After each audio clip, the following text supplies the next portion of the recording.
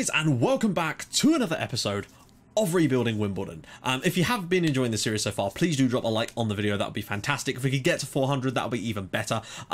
So yeah, enjoy some highlights of the games that we've played so far this month. Yeah, it's been an interesting month, let's put it that way, but we've got some stuff to talk about in a sec, so I will join you guys for that, and we can explain more in a minute. Goes back for Reeves. It's not bad. Taylor's into space. He must be offside. He must be offside, but apparently he's not. Dagenham and Regens 0. Wimbledon 1. Lyle Taylor's got 4 in 2 now. We're actually onto the top of the league, amazingly. Put the first foot into the next division. Loveridge is across. It's 2-0. We've only had 2 shots and we've scored both of them. Incredible stuff. And that will push us 5 points clear of Dagenham with 3 matches to go. Loveridge. Oh, switches through for Taylor again. And it's blocked and it's, very nearly over the line. And it's put in anyway by Loveridge. And it is now 3-0 to Wimbledon away at one of our massive rivals. What a performance this has been from our strike force today. It's through for Hemmings. It's a bit deep, but he's managed to find the back post, and that is an easy goal for Billing, and Dagenham are back in the game there through Philip Billing. Is there going to be a massive comeback on the card? Billing, Grant's header, and that is now 4-2. Dagenham are back in it again, sort of. Jorge Grant. Go. Dagenham and Reveridge 2, Wimbledon 4. Down into the channel. Can he get it back across? He can. Taylor's in there, and we lead 1-0. The narrow formation today, we tried it out because Leighton Orient have gone narrow and we've scored after just 51 seconds. Lyle Taylor, Frankham whips it. Back post and Osborne's put it in. It's 2-0 to Wimbledon. The narrow tactic has cancelled out Leighton Orient this time and we are 2 goals to the good. We just need to hang on really. We're 2 goals to the good. That's the position we want. Toure slips it through and Shenton's running onto it. He needs support though. Going all the way deep. Back post, Taylor 3-0. Wimbledon 3, Leighton Orient 0, and we are finishing this season with aplomb, and it is brilliant. Goes all the way across the pitch, and Clark will get this. We've got to be careful. Mark your men, guys. Those low crosses are lethal. Oh, he's got a cross. Went over Osborne's head, and Simpson was able to get in there and make it 3-1. There we go, guys. Wimbledon 3, Leighton Orient 1, and we are in a really strong position. And Loveridge is across, and that could be the goal that sends us into League One. James Loveridge, and at this rate, it would actually send us up as champions in this game. And it's nearly across the line. Could still be.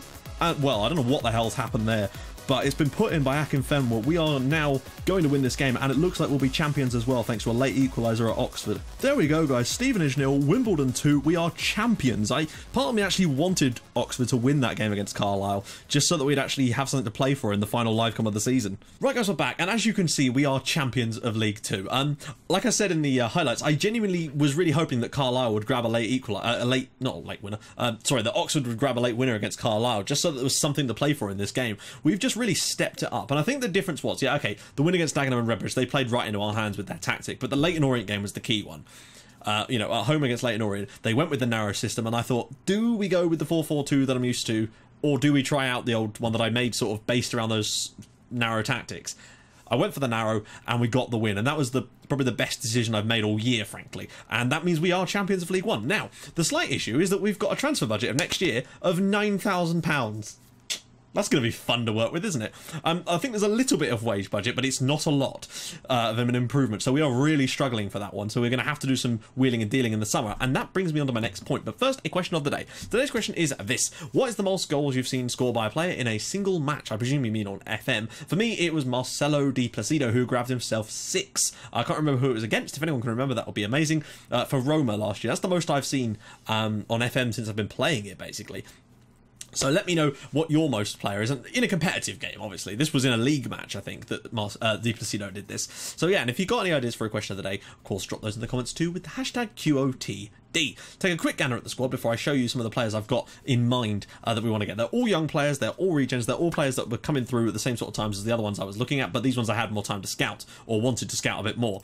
So top goal scorer at the moment is Lyle Taylor with 18. He's actually stepped it up this month and been superb. I can't fault him. Assists, Frankham with 11, and Frankham with 12, and Jake Reeves with 11 is always nice.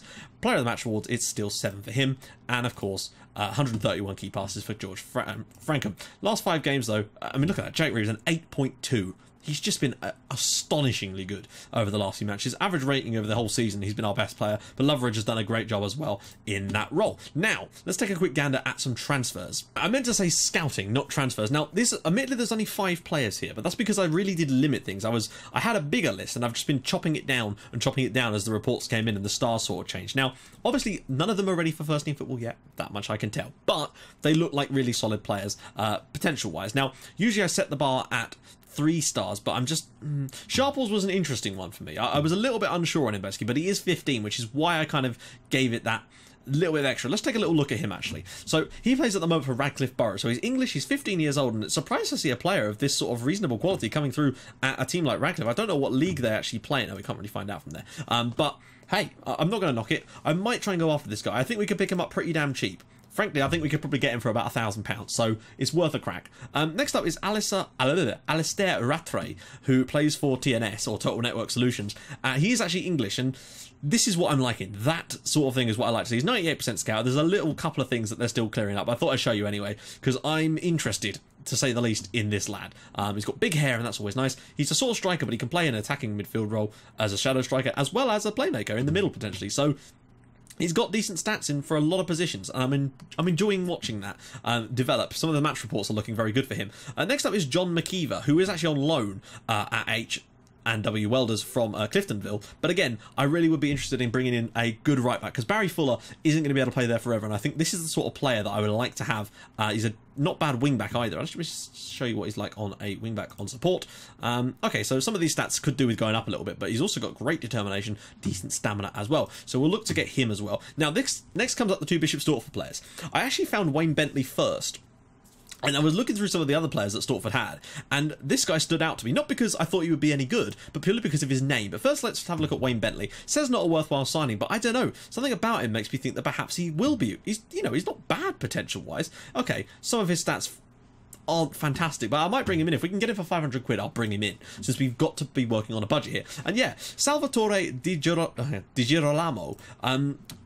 Terrible hair again. He's got that same rash as a lot of the other players, but I saw him and I thought, why is an Italian playing for Bishop Stortford? Went and looked, got a scout report on him anyway out of pure curiosity, and it turns out he's actually not bad. So I'm actually looking at getting him in as well, potentially. And obviously there'll be more, but these are the ones I've got so far. There's still a few others that I'm sort of interested in, but I'm not sort of ideally sure yet. I want to wait until the summer to start looking at some older players potentially, but it just depends on how much we've got in terms of money. If we've got no money, it's going to have to be these sorts of players, because the fact is, after a while, they are going to fill an incredible team. If we can get some of these guys in, they'll be great for this level, and maybe even for League One at some point, but it is hard to tell, and that's what I'm looking for. I like to do the youngsters stuff because it just builds you a better team over time, and that's why I like to do it. So, without further ado, let's get into our final game of the season against Newport County. They're playing a 4-4-2. What more do you want, frankly, guys? What more do you want? We're going to go with... Actually, is there anyone else I really want to try out that hasn't really had much of a chance this year? I don't think there is, to be honest. Everyone's sort of played to some extent, if I'm honest. So I don't think there's anyone that really needs a start that hasn't got much of one. Nightingale and Teixeira, Fuller, Kinsella, Toure, Shenton, Reeves, Frankham, Loveridge, and Taylor. Is Bartram not available? No, sorry. He's better. We'll bring in Bartram in. And that's what we're going to go with for today. Is William Nightingale not fit? Okay, it doesn't matter. We'll get this going, and apologies if this episode is taking a little bit longer. It's just because of me having to show you that stuff, but I really did want to show you that stuff. I'm still not entirely sure on whether I'll show you transfer negotiations over the summer, because I was really looking at it. I didn't really think what it would add, because the fact is, you know that I'll probably be able to pick up at least 2 or 3 of those guys, and they're not going to want much in wages. They'll probably all go for about £190 a week. That's what I've been signing these sort of players on, and I don't really know what that would add other than make the episode stupidly long for no reason. I'd rather sort of take you through stuff pre-season, do a squad report and stuff, and look forward to the first game and actually involve content rather than doing that. So I think that's what I'm probably going to do, because I just don't think I'm very good at that sort of stuff, and I'm no transfer specialist, that's for sure. I'm quite decent at finding these young regens, but it's just a question of more knowing where to look. There's loads of different methods. I like to do the method I use. I'm going to make a video on it at some point, but I can just tell you now, just set your scouts to look for hot prospects. 3-star potential is the kind of maximum. Sorry, not maximum, minimum. Taylor's through and he's made it 1-0. Set your scouts to look for hot prospects, or I think it's hot prospects. That's what I use anyway. And then scout regions, although in our case it isn't a need of scouting region. We can just scout her entire scouting range, which is just Scotland, England, Wales, Northern Ireland, and Ireland. So it doesn't really make much difference. But once we've got a slightly higher scouting range, I'll switch that up and have several different scouts on the go at all the time, scouting different regions. So I'll set one for Scandinavia, I'll have one for Eastern Europe, I'll have one for Central Europe, and so on and so forth. That's what I do. And then when they come in, when the scout reports come in, I'll take a little initial look at them, and don't just be fooled by the stars. Sometimes the stars aren't all mighty and all-seeing. It's not Ilara confirmed. They are definitely there for help, but you can get a lot more out of it without just looking at the stars. Take a little look at some of them. Have a look at some of their stats if you can see them. Take a look at some of the pros and cons that your scouts will have outlined for you. And if they look like a worthwhile prospect, even if the scout may not agree, take a little look, scout them further, send out a scout for 3 matches. Then build up a big shortlist of, say, sort of 15, 20 players that you're looking for in the same kind of bracket. This is how I get the young regens. This won't work potentially as well for sort of more established players, but that's just not how I play the game, so it's irrelevant to me. Bartram's in, and Bartram has scored as well, and it's 2-0, and we've been dominant today, and we're going to win the title in style. So then once you've got that shortlist, scout them fully. Get 100% scouted, or as close to it as you possibly can. Usually I send a scout out for a month, sometimes even 2, if they're not going to be playing as much, because obviously they do have to be playing games for under 21 games, so over the summer it can be a little bit more difficult, although generally they do get game time. After that, have a little look and say, right, who fits these positions? Where are we going to want to play them in future? Are there any really glaring cons, like are they stupidly injury prone and such like that? Then after a while you should have a list of players that you can then go and start bidding on. Now put them in a priority list and go after them in that order. In theory you should be able to land a reasonable amount of them, depending on the level of your club. If you're a big club, then you should in theory be able to land all of them. If not, ignore the filters on your scouts about realistic transfers. It doesn't matter whether it's realistic or not. That's really poor from us there. Doesn't matter whether it's realistic or not, just go and, you know, the reason that they're not realistic, it means that they want more money, basically. Most of the time, if I was to filter those same players by realistic transfers, you'd probably lose a couple of them. Probably the one that's on loan probably will get lost off that list. But the point is that if you offer them a little bit more money and they'll come anyway. You could do this with Brazilian wonder kids sometimes, but obviously not when you're Wimbledon. But my point is, I was signing Brazilian wonder kids from like Santos and that when I was Red Star Belgrade, and not doing that well either. You just have to offer them a bit more money, so if you've got it, use it. Leverage it onto these players, get them on long contracts with options, and Taylor has nearly scored another one, and then you can develop them. Yeah, okay, after a while they're going to want a new deal, but the point is that you're going to make money on them. Let's put it that way. There's no chance that you will not make money on those players. So I just like to play the money ball, the percentages. So, you know, if we sign 10 players this summer, which we're not going to, but we'll probably sign about 7 or 8 maybe, of these sort of youngsters, 5 of them probably won't get anywhere near the first team and maybe never will. But they will move on for more money than we've sold them for, than we bought them for, because of our reputation, which will be higher. So their values will instantly improve, which means we can make money on every single transfer we've done. And this will work at a higher level too when we're signing better players. We've just conceded a goal from a corner. Shocker. Apologies that I'm talking over the top. I just thought you guys might want to know this sort of stuff. And then, yeah, 3 or 4 of them each year will probably come through to be first team players, which means either they'll play for us and be part of the history of this team, or we'll sell them on much later on for a huge profit, hopefully, if they're as good as their potential would suggest they are. That's essentially the way I do my scouting. And hopefully, you know, if you're not particularly good at scouting, maybe that's taught you a thing at all. I don't know. That's the one area of the game that I think that I'm potentially okay at, that I would consider myself to be, all right, above average, perhaps. Everything else, tactically, I'm pretty inept most of the time, although I feel like I've stumbled onto something pretty decent with this one. So, yeah, that's basically what I do. In case anyone was wondering, now you know. And you might notice that I've been wearing the same t-shirt for about the last 5 episodes. The reason for that, I'm going to make 3 subs here just to freshen things up. The reason for that is because I've literally recorded like 5-6 episodes today. I'm bombing them all out as quickly as I can because I've got some time today, and it just felt like the right thing to do to get them done as quickly as possible. But still, there's still hopefully a lot of entertainment value in these episodes, and plus we've got a double upload weekend. Hopefully there was a double upload weekend this weekend, so yeah, hopefully you guys enjoyed that as well. So, unless this is part of it, in which case I hope you are enjoying it. This game started off a lot more emphatically than it is suggested with the actual final score. 2-1 isn't fantastic, but it's a win. And I think that might be 4 wins in a row, maybe even 5, I'm not sure. We've finished off the season with incredible form. Reevesy, go on, have a pop. Shenton? Oh, I was hoping Oliver Shenton would get a goal for us in probably his last game. We might get him back on loan next year as well. I'm tempted to get both of them back on loan, unless Stoke have got anything awesome for us as well. I think we can address a lot of things in that one, frankly. So there we go, guys. We're top of the league. We have won League 2 in our first season. That was something I did not legislate for. My plan was to sort of get in around here, maybe sneak a playoff spot if we could.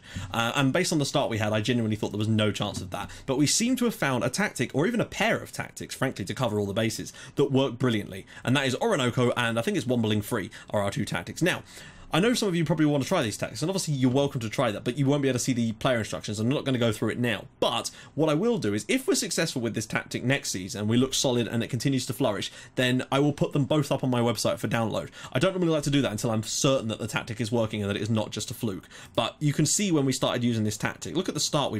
I hate it when it does this. Like, why would it not let us? Pain in the arse. But there we go.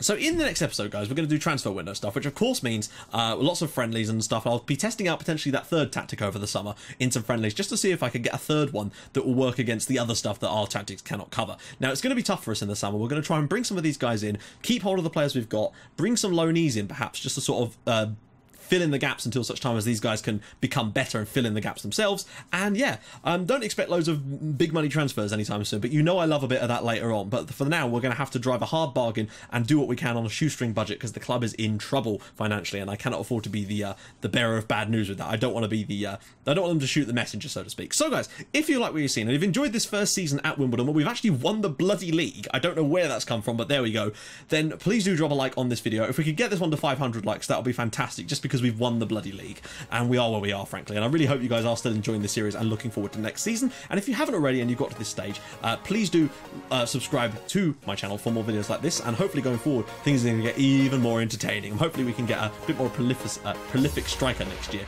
Maybe Loveridge can do that for us, or maybe Lyle Taylor will just start to realise some of that potential. He's got 18 goals, which isn't too bad. So I will join you guys in the next episode for transfer goodies and our first game of the league season. I'll see you guys soon. Thank you so much for watching. Bye bye.